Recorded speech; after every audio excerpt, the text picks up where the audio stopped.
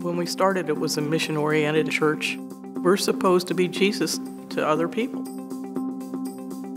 Mission and outreach is really the heart of the church. If we would only take a piece of the service on a given Sunday and let it expand into this community, that's the mission of the church. What does it look like for a church like Lord of Life, its people, to be out in the community, joining in with what God is doing and serving tirelessly and with a smile on your face?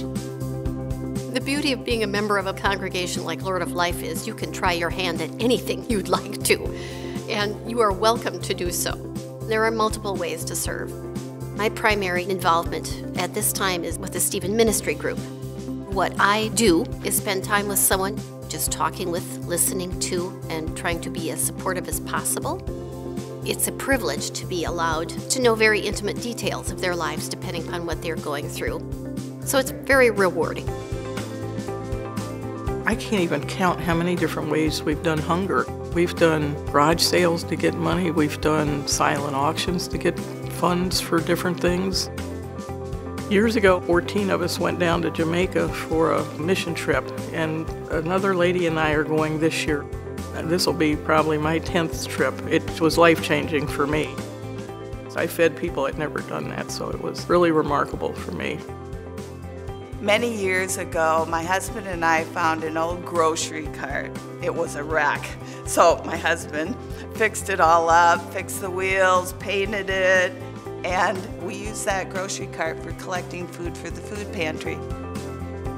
We make prayer shawls. They're just enough to wrap around your shoulders, and they pray when they knit them. So prayers are actually knitted into them. Often it's for people who are in need of prayer, an illness or surgery, or maybe a loss of a loved one. It's wonderful. My husband and I have both been recipients, and in fact, Marilyn was the one that brought us the shawls and dinner. There are people in this congregation that reach out in fellowship, reach out in opportunities to witness to the love of Christ. With Lutheran World Relief, every year we make quilts. Right before we're going to send them all out, we hang them over all of the pews. And people actually see the little pieces of material that maybe they've donated to those quilts and know that they're going someplace in another part of the world where somebody really needs them.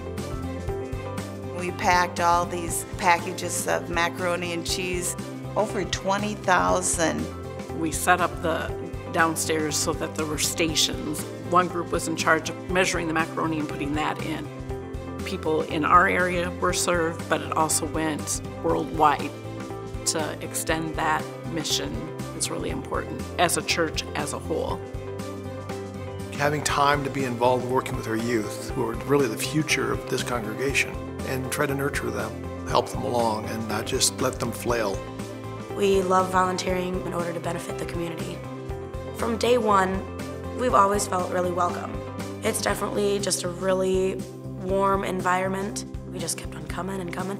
And eventually I was like, oh, we're ushers now. Oh, cool, we're communion assistants. Many people would say, well, geez, it takes a lot to volunteer in the way that you do, but here, doesn't feel like it. Mission is embedded into every member that steps through the door of this church. When you walk out, you're doing God's work.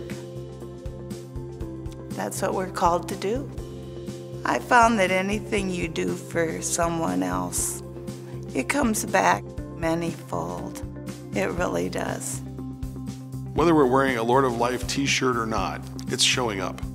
After a while, I think people start to catch on and like, hey, there's something going on at that church.